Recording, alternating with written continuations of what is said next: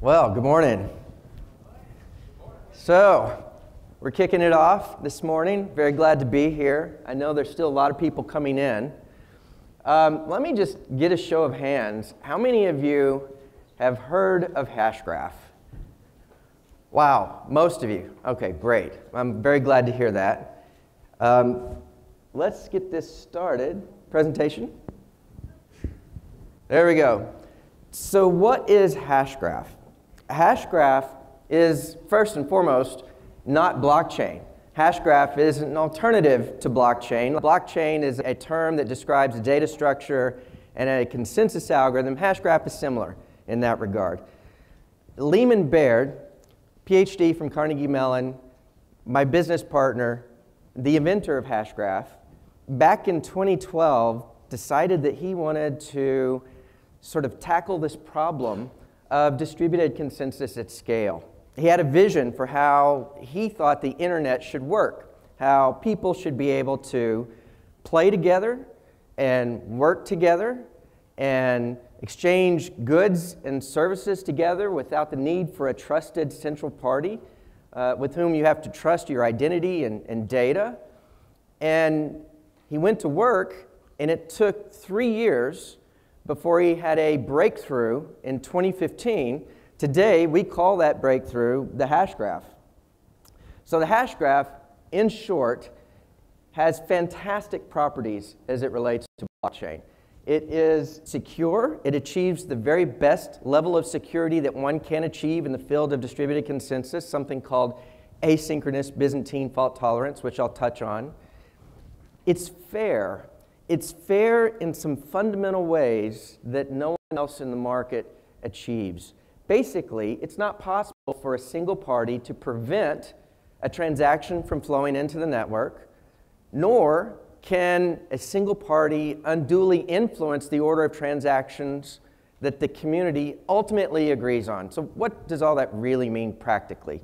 What it means is that for the first time, it's possible to build a whole set of distributed applications that previously would have been insecure. For example, distributed auctions. Who pushes the button first in an auction makes all the difference in the world. Or a distributed stock market, the matching platform, having bids and asks flowing into the network. You don't want one party to be able to prevent a bid from flowing in or influence the order of the bids for the market as a whole. That wouldn't be a fair market. Or games. When we have a multiplayer game and two people reach over to pick up the pot of gold, which one actually pushed the button first is important. And this fairness property makes it possible to build those types of applications for the first time in a fundamentally fair way. And then finally, it's fast. And it's really fast. And I'll be giving you some details on that shortly. So we started Swirlds in 2015. And we first went after the enterprise market, and we got enterprise customers. And that was by design because of our plans for a future public platform. And you'll understand why here as we go through this. But last year, we got to the point where we had enough market validation that we could begin to think about building a public platform. And we spun out a new organization in the fall. And that we introduced in New York City on March 13th of this year, just about 6 weeks ago, Hedera Hashgraph. Hedera is a new company that's a peer of Swirlds that's chartered with taking to market the first public platform built on the Hashgraph consensus algorithm.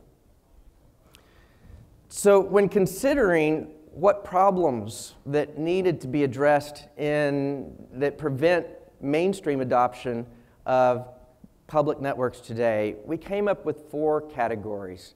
We took a step back and said, why is it that after years of availability in the market, there's still no enterprise-grade applications running on any of the public platforms today? And we identified these 4 categories of problems that needed to be addressed. First, you just can't do much with 5 transactions per second, right? And everyone knows it, and everyone's trying to solve this problem. And there are a lot of proposed approaches for solving the problem. But what we need minimally is hundreds of thousands of transactions per second within a single shard, within a single subnetwork. And then maybe at scale, millions or more in a fully sharded solution. And we need the community to be able to come to agreement on the order of those transactions in seconds, not an hour or longer. That makes a huge difference in what is practically possible with respect to the technology. Also, if it's the case that we're going to be transferring value, trillions of dollars of value across these public platforms, then we know that they're going to be attacked, and we have to prepare for that. And what that means is that you have to start at the very bottom of the stack. You have to build the very best security into the stack that you can at the algorithm level. In other words, you have to start with solid math first and build that into the platform itself. If you can solve the technology problems and you can solve performance and security, then there's this issue of stability. Now, the open source nature of our industry has been fantastic for innovation and driving the market forward in some very fundamental and exceptionally fast ways. But there is a flip side to this, and that is that if I'm a business manager and I'm considering spending $2 million to build an enterprise application on a platform that I know is very likely to split, to fork into a competing platform and associated cryptocurrency in the near future, well, that causes me pause. That represents risk. And somehow we have to get over that to get to mainstream adoption. We need to maintain both open innovation with transparency, not a black box, but at the same time we need stability in some ways that we don't have today. So that's a problem that has to be addressed. And then finally, governance. If we can solve all of those problems, then what is the appropriate governance model that will cause mainstream markets to adopt, that will cause mainstream markets to trust the platform and the organization behind it? Hedera has answers for all these. Hedera has, using the hashgraph algorithm, has performance that is measured in the hundreds of thousands of transactions per second. I will give you specifics here momentarily. And it does achieve seconds of consensus latency. And what I mean by that is within seconds, the community comes to agreement on the order of transactions, and it's not probabilistic. It's with 100% certainty that the order will never change again in the future, and it comes with the math proof that you can take to a court of law.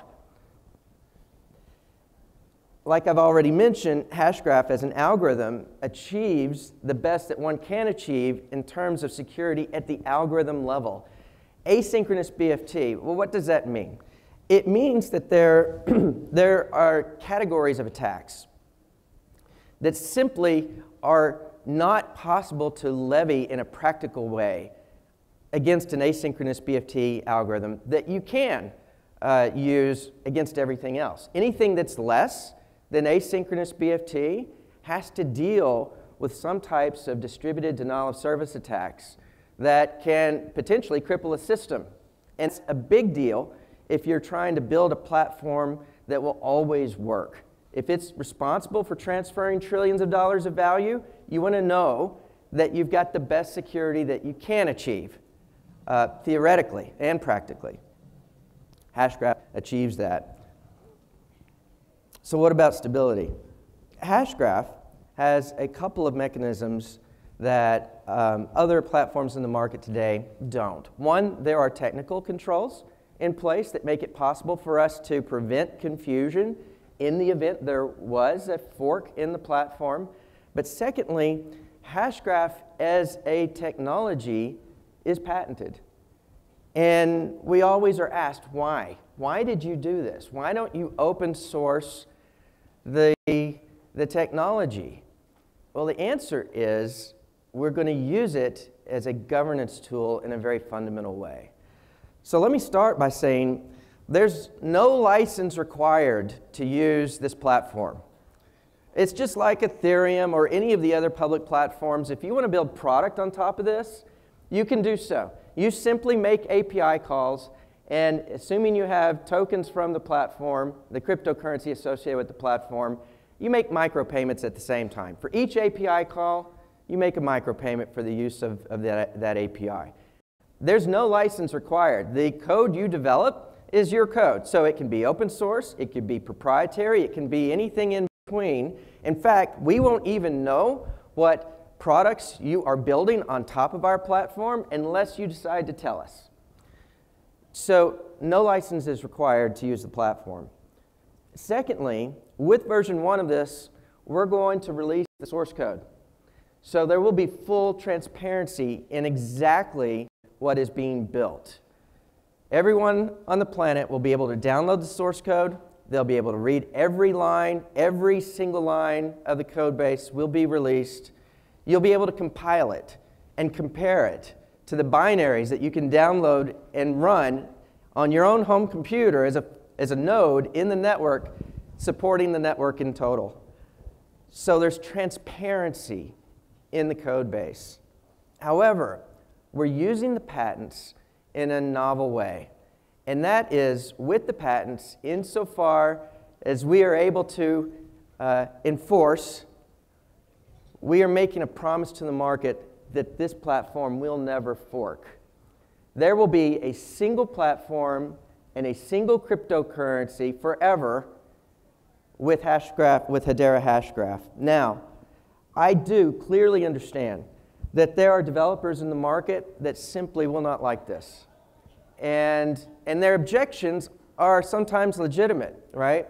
So if a developer wants to build a product on a platform and they, at some point in the future, don't like the product roadmap of that platform, sometimes they want the ability to fork that platform, change it, and go to market and compete with the same platform in their own product roadmap, both for the platform and for the applications being built on top. And you know, that's legitimate and that's okay. But I think that this introduces an option to the developer community that didn't previously exist, and we believe very strongly that there is a market of developers that care about stability. And they're not going to be the ones that are building a competing platform. And they're looking for a platform that provides this type of stability that we, for the first time, are providing. And for those that don't want to use it, there are dozens of other platforms out there that they can use.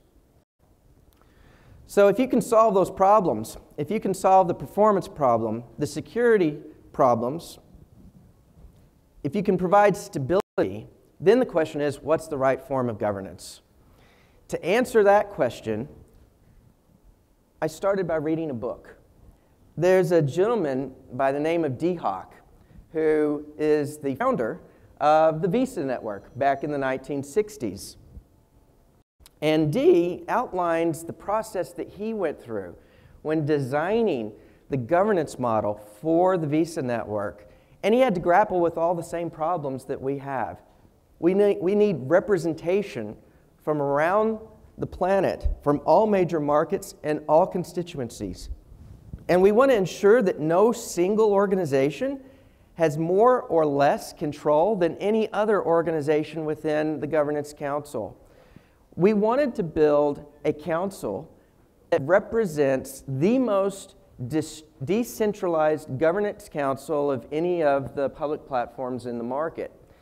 So we applied the same design principles that D. Hock outlined in his book. And what that looks like for us is a global council of 39 members. These members represent the very largest organizations on the planet. Each member individually has tens of billions of dollars of market cap, and they have the very best and most trusted brands in the market. And they're not a bunch of banks. They're a few banks. We want to cover 18 sectors of the industry in every major market around the globe. So there are a few banks, there are tech giants, there are telcos, there's transportation, there's insurance, there is there are global law firms and global consultancies, and on and on and on.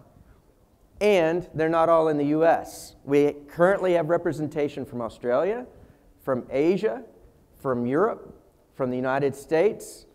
We're preparing to pick up, well, we've already picked up India. We're preparing to pick up the Middle East and South America. And we still need representation from Africa. We have more than half of the 39 already committed. And we anticipate that we'll have the remainder of the 39 by the end of summer. And we will begin making announcements about who these members are in the coming months. Also, it's important to know that SWIRLD, the parent organization, is just one of the 39.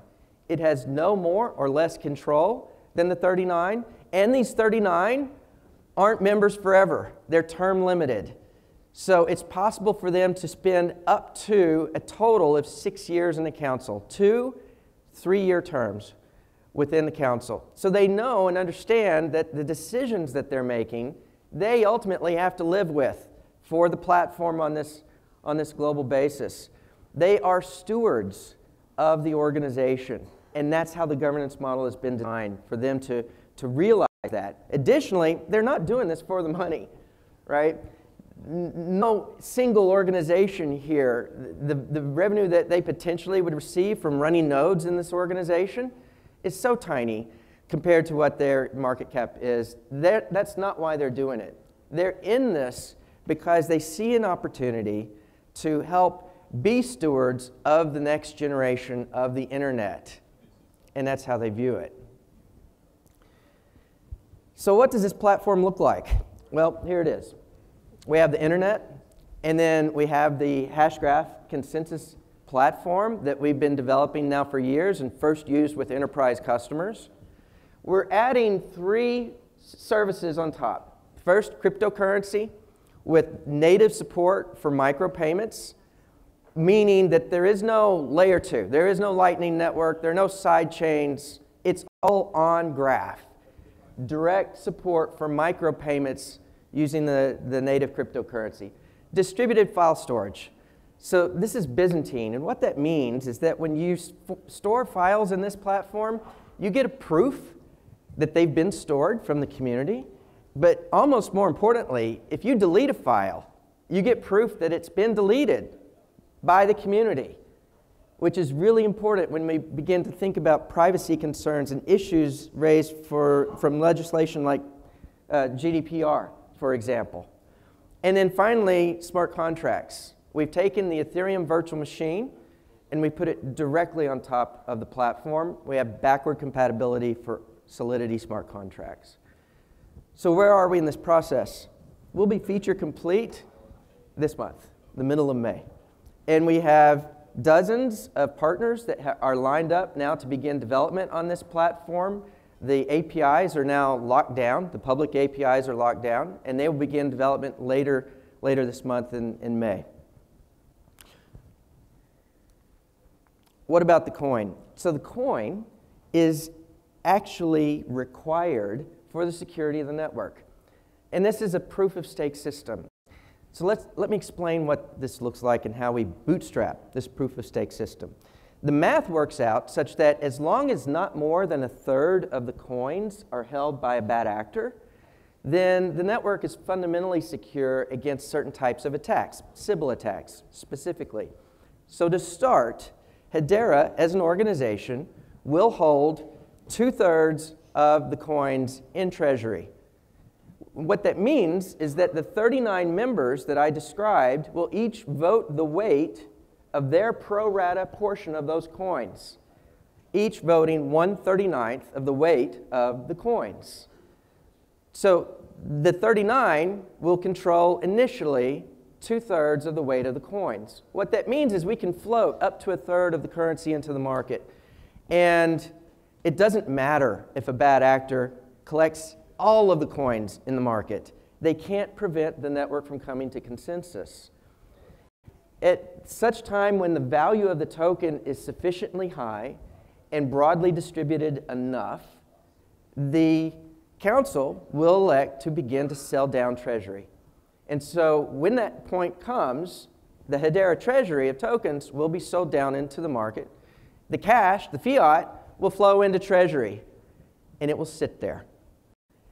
There will end up potentially being billions of dollars of cash in Treasury, and that will be used as a governance tool as well. The 39 can't touch it. They can't dividend out the cash. No one's going to take that fiat. It's going to sit there. And Hedera, as an organization, will represent a natural buyer of the tokens in the market when market conditions dictate, which provides us a tool that others don't have in the market. So what about performance? Visa has on average 2,000 transactions per second. And the terms of service require that when you use your credit card, you need to get the answer back, can I use that card, within 7 seconds. It's a little bit hard to see. There should be a 7.0. 7 seconds is the terms of service. With Hashgraph, in 8 regions, we demonstrated 2,000 transactions per second with a 2.9 second consensus latency, meaning that the community comes to 100% certainty on the order of transactions in less than 3 seconds. But then we upped the number of transactions per second, and we went to 50,000 transactions per second. In 8 regions around the world, we were able to do that in 2.9 seconds of consensus latency. We decided to push it further, and so we went to 100,000 transactions per second. In 8 regions on a global network, the consensus latency only went from 2.9 to 3.4 seconds of consensus latency. When we went to a single continent, North America, and we performed these same tests across North America, we were able to achieve 250,000 transactions per second with a 3-second consensus latency. So the algorithm itself is no longer the bottleneck. It turns out the bottleneck showed up in a different place. It's in the signature verifications. So if Alice wants to pay Bob a coin, she creates a transaction, she digitally signs that transaction, and then she sends it to the network. Well, if you're trying to verify 250,000 digital signatures per second, that's pretty hard. So we worked with one of the 2 global GPU manufacturers to create a library. They actually wrote a library on our behalf that does signature verification in parallel on GPU. And the question is, could we achieve hundreds of thousands of signature verifications per second? And the answer is yes. We're able to achieve 1 million signature verifications per second. The final piece is in updating the account balances, and that's it. And our initial experiments indicate that that required level of CPU and storage access is not going to be a bottleneck. We expect to be able to do hundreds of thousands of transactions per second. So we've addressed the technology problems, the security problems, stability in a fundamentally new way, and governance. We have the most decentralized governance model of any public platform in the market. At scale, this will be a sharded solution. It's not a permissioned network. There will be hundreds of thousands of nodes representing full decentralization and distributed computation and consensus on a global scale. So where are we in this? We have customers. We have partners. These logos represent many of them. The credit union industry was our first enterprise customer for Swirlds. They announced this morning with the press release that they'll be using Hedera for cross-border payments. Machine Zone is a partner. Gabe Layden is here. We'll be speaking this afternoon. VMS Software, one of the most stable versions of Unix for enterprise mission-critical applications. They've built this into their operating system. ArtBit, Matt Sorum from Guns N' Roses, announced a decentralized marketplace for artists to sell their products. They'll be using Hedera. Extreme Push for ad tech, Intiva Health for healthcare, and credentialing of medical professionals. So Hashgraph is now here. In terms of timelines, as I've already mentioned, people will begin development on this public platform in May. We expect to harden the platform through and into the fall, gradually opening up to more and more beta customers with the goal of being version 1.0 or generally available by the end of the year. That's it. Thank you for your attention. I appreciate being here.